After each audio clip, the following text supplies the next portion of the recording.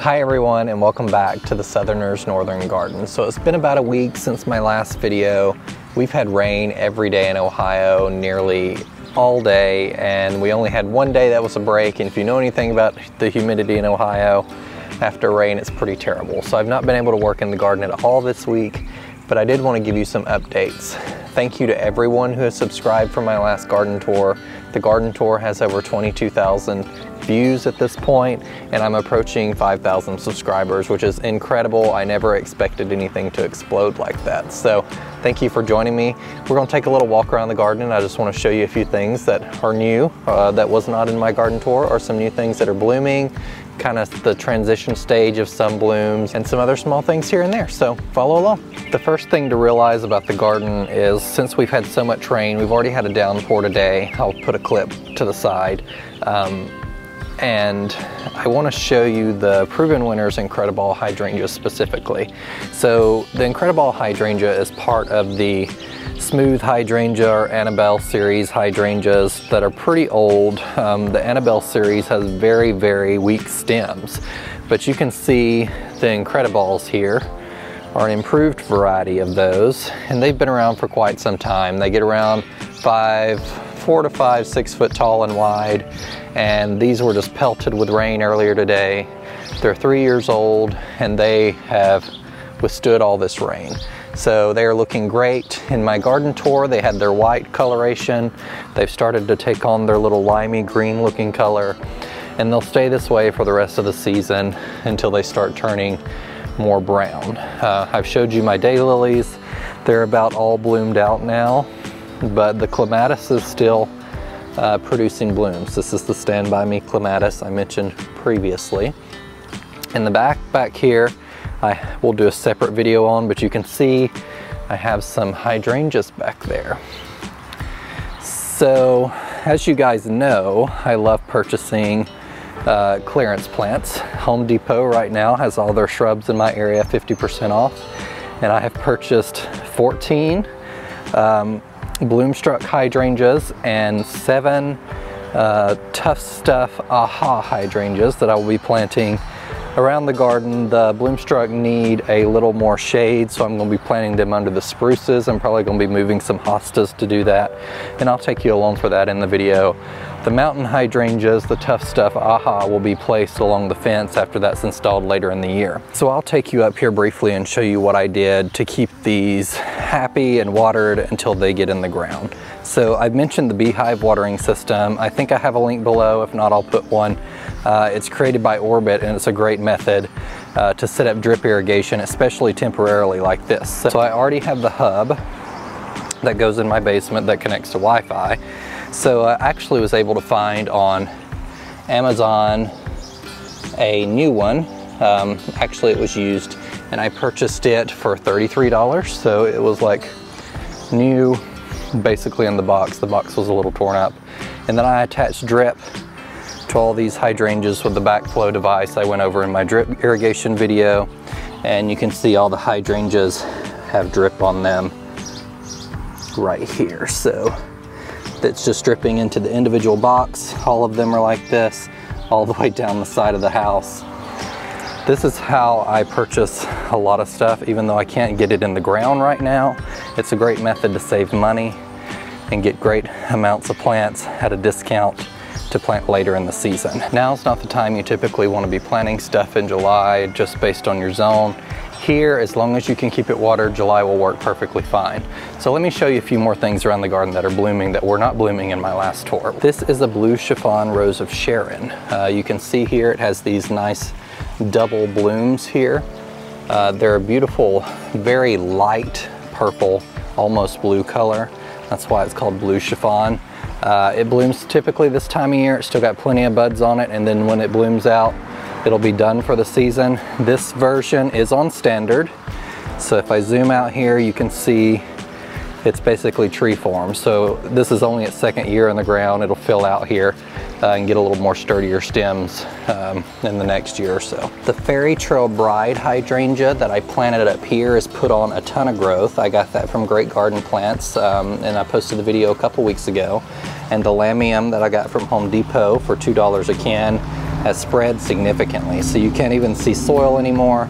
That's excellent. So at the end of the season, October or so, I will pop this in the ground, and I will pop these in the ground because although they were listed as annuals, they will come back in my zone and they'll be a nice ground cover.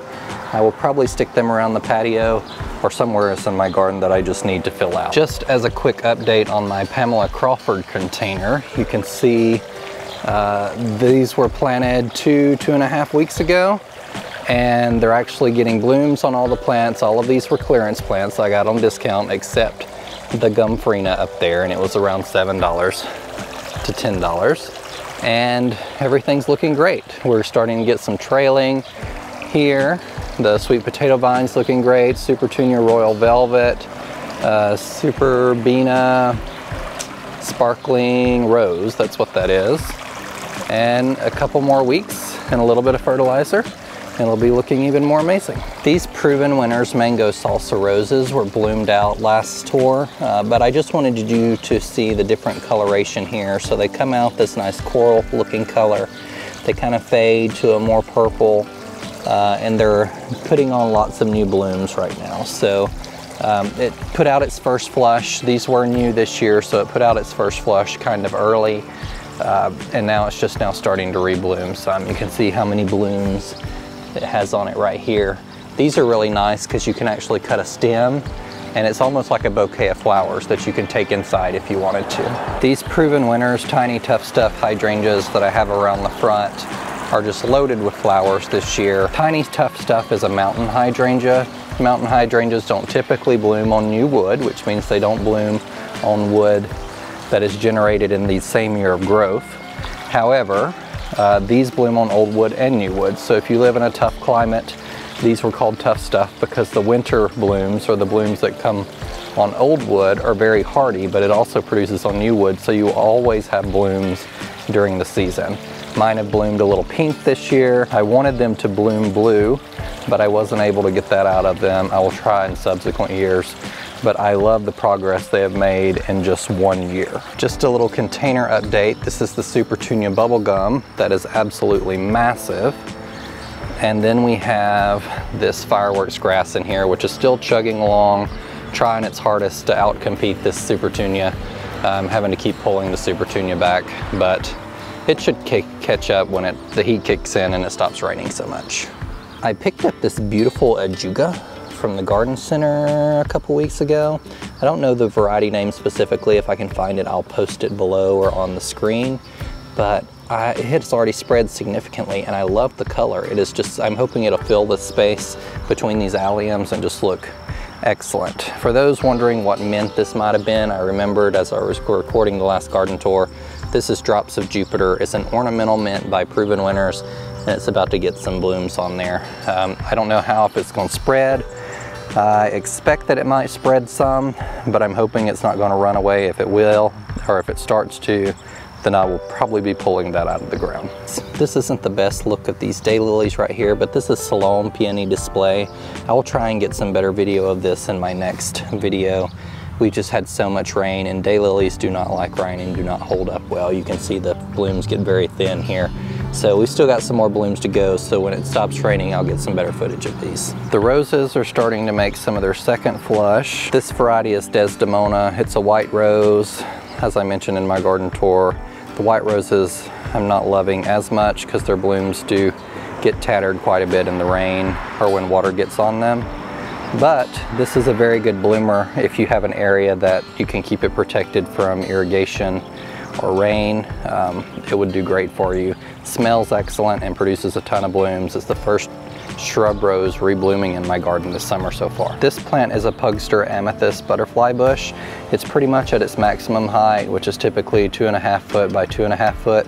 It's been in the ground. This is its 3rd year, and I absolutely love the color of the blooms on this and how it performs. It is always covered up by pollinators, and these look excellent in arrangements as well. If you've never purchased a Pugster, I have one here. There's one up there around my Supertunia bubblegum container, and then I also have a new one that I just purchased in white with the discounted shrubs I got from Home Depot, and I'll have to find somewhere to stick it in the landscape. It may go somewhere around the fence or the shed after those get installed. I will be doing a hydrangea tour later in the summer after my hydrangeas bloom out a little more. But this is the 𝗟𝗶𝗸𝗲 that I mentioned in my last tour that I wasn't too impressed with last year, but this year it's really beginning to show off. It's got these really large blooms, and they will start becoming a little ombre to pink here in the next few weeks as summer progresses, and they will make some great cut flowers. The vegetable garden itself needs a little TLC right now. It's just we've had so much rain and I haven't been able to get out here to clip and prune and raise these cucumbers up. They're kind of trailing all over the ground. I probably have a cucumber in there somewhere that I can't even see. The kale needs to be probably ripped out or at least pruned up. It's gotten massive. I haven't tried any of it in a while, and it might taste a little funny because of our hot days. But I am absolutely loaded up on tomatoes this year. Look at this. This is one tomato. And I just realized how big that sucker is. But I've got all these tomatoes. I will probably be giving some of these away to friends, family, and coworkers coming up soon because there are just so many around here. My favorite cherry, and the only cherry I grow now, is blueberry cherry, which if you've never seen, they have these dark purple shoulders and then they turn red. They're a very acidic and tart cherry tomato, which I really love. I don't prefer the yellow, sweeter tomatoes nearly as much as I do these blueberry cherries. I'm still loaded up with peppers. I need to come out here and pick some of these. They're looking excellent. I actually have some varieties over here that I need to stake up. They're getting heavy from falling. This is 𝗟𝗶𝗸𝗲. If you've never grown 𝗟𝗶𝗸𝗲, it is a great sweet snacking pepper, and they look really cool too to give to your friends. And then I have some jalapenos and jalapeno's here, and this is the best I think I've mentioned my peppers I've ever done. These are massive. I mean, you can see how tall they are here. They're at least 3 foot tall. Typically my peppers don't do that good. I had an amazing year growing them, seed starting them in the basement. They were huge when I brought them out, and they have really taken off and loved these earth boxes this year. I've got a few dahlias here in my Vigo garden bed. Looks like I'm starting to get a bloom here. These were grown from seed from Florette, from the packet of the mix that she sent out in her dahlia book. So I don't know what color they'll be. They were open pollinated, but it'll be really interesting to see what I get here, and if I like them, I'll save them for next year. This rose here, which is Lady Shallot, I did get my first bloom out of it while I was gone. It's about to put on some new blooms here. I just love orange and yellow roses. They're my favorite, and this is a great corner shrub for this little area right here. The 𝗟𝗶𝗸𝗲 hydrangeas have really come into their own. As I mentioned in my garden tour, they're one of my favorite panicle hydrangeas simply because of the amount of blooms they produce. I'll take you over here to the other side and you can just see the look I was going for here. These will get 3 to 4 foot tall and wide, and you can see how bright they are. They will turn pink later in the season, but there's a huge number of blooms on them. These are only 1 year old in the ground, so I got these as 2 gallon. I believe the 𝗟𝗶𝗸𝗲s come in 2 gallon around here, and you can see how big they got in 1 year. The stems on them, since it's been raining, they are doing a little flopping. That will get better as they get older. Panicles do hold their blooms up very nicely typically, but with all the water on these blooms and the sheer volume of them, they can get kind of heavy until they dry out, and then the plants will flop over. If it gets very bad, I will tie them up just so the stems can grow stronger throughout the season. And next year, the stems will be stronger that I don't cut back, so we won't have that problem next year maybe. But you can see, although there are a lot of blooms, these blooms are pretty large by themselves. And the stems, you can see how thick that stem is there. So to give you an idea of 𝗟𝗶𝗸𝗲, it's a nice smaller panicle hydrangea if you like one to fit in a smaller space, 3 to 4 foot tall and wide, and absolutely gorgeous and full of blooms. This is my liatris patch that I got from Costco and planted up last year in the willow bed, and it is consistently covered with pollinators, as I've mentioned. Right now there's a bunch of flies out here, but see if I can there's always bees out here as well. So you can see this little guy right here, a little girl.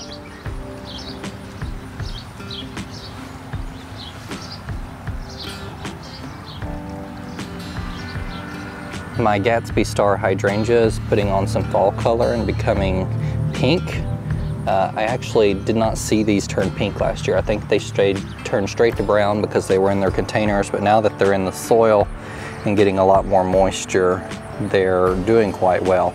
The leaves, I'm getting a little color change on them, which seems a little odd to be getting at this time of the season, but it could be going through some shock just from being transplanted in the ground. So it'll be fine. It's looking great. Otherwise, there's no burn on the leaves. They're just changing colors a little bit. So it'll recover just fine, I think. The Pinky Winky hydrangeas are starting to go into bloom, and you can see Pinky Winky is also a great panicle hydrangea. It's more open, and the pollinators love it because they can get to the fertile florets easier. So you can see the little bee friend here. And these are one of the largest panicle blooming hydrangeas. So they start out kind of small here, and it just continues to grow and get longer and longer and longer until the bloom is just absolutely massive, and then it'll start turning pink a little bit. I think I have one over here that's already changing. So here it is. See, these florets down here at the bottom are turning pink, and it'll continue to grow pink to the top of the bloom here, but these blooms will continue to elongate throughout the season. Last year, this 𝗟𝗶𝗸𝗲 cat mint I did not cut back. However, I might do it this year just a little bit. 𝗟𝗶𝗸𝗲 is quite good about continuing to bloom, and the calyxes, which are the back part of the bloom, so that you have the bloom and then the tiny little thing behind it is called the calyx, is a darker color. So even when it's out of bloom, it still looks fairly nice. But to clean them up, it's already pushing some new growth in here. I will come back and just shear this off a little bit. Cheyenne Spirit coneflowers are just doing their best. Surprisingly, these coneflowers were 3 by 3 inch containers when I got them last year, and to get this big in 1 year, I'm really impressed because I've not had another coneflower get this large this quick, but I've also not had coneflowers in full sun all day. My cherry chocolate hibiscus is going to start blooming here soon. We did have some blooms over there, but they've been hit by rain pretty bad, so I'll get some better footage of these, but just look at the inside of this bloom here. It's very beautiful hibiscus, and you can see all of these are blooms, and it is just covered up, so I'll definitely get some footage of that at a later time. Got some more shots of daylilies here. This one's called Chili Sprinkled, so it's got a nice maroon color there. Look at all these varieties. Cosmic Traveler. I'm gonna have to wait until these bloom and there's not been any rain so I can get some better footage of them. This one is beautiful. I don't have a name of it. It's from the guy that grew and bred daylilies locally who retired, that I brought home to my garden last year. My limelight hydrangeas are finally starting to put on buds, and they're looking great. So this one recovered quite well, despite I didn't think it was going to do very well this season. It's looking great, and the standards are also putting on bloom. So before long, we'll have beautiful limelight blooms to cut and add to arrangements. So the last update I want to show you is my Vigo garden bed. I have been super impressed so far this year of how these have done. With all the rain, I need to come out here and tie these up. They're starting to fall over. We've got the Small World Dahlia here, and you can see how pretty that is. It's very unique, very small, but it's great in arrangements. So I'm going to start coming out here and cutting some of these things, make sure I get everything tied up so it's doing well. And then over here, I have some more colors. That one's starting to open up. That's going to be a pretty purple color. And then all these whites, which I have a lot of whites. And then this one is very nice, but it is also one of the Eden Brother varieties that I will need to pull the tag and see exactly, match it with the photos, and rearrange the tags down here so I know which ones I'm growing, because they came in a packet unlabeled. I do have 2 Chicago Hardy figs here, which since my last video have really started putting on a lot of growth. So I'm excited that I will probably get figs this year. I may need to get some bird netting to keep birds away from that. This is the part of the season that the hydrangeas will start coming into their own. The perennials need to be cut back. There's a lot of cleanup to do to get things ready for the fall. So I'll be working on that stuff soon. There's a lot of projects that still need to be done. So I hope you guys enjoyed this mini garden tour, I guess. There's been a lot changed since my garden tour. Things are coming into their own. Got a lot more things blooming, and things going out of bloom and reaching their peak of the season. So like, subscribe, and follow along. Thank you so much for the support that you have given me over the past week since I got back from Roots and Refuge Farm. I'm so excited to see what Jess does with Roots and Refuge 2.0. If you're not following Roots and Refuge Farm, there's a link below. Certainly check them out. Jess does a great job of growing food and teaching people how to grow food, and she's really passionate about it. She's one of my dear friends, and if you don't know her, you should. So thank you guys for joining me, and remember, in a world full of hate, be a light. Take care, everyone.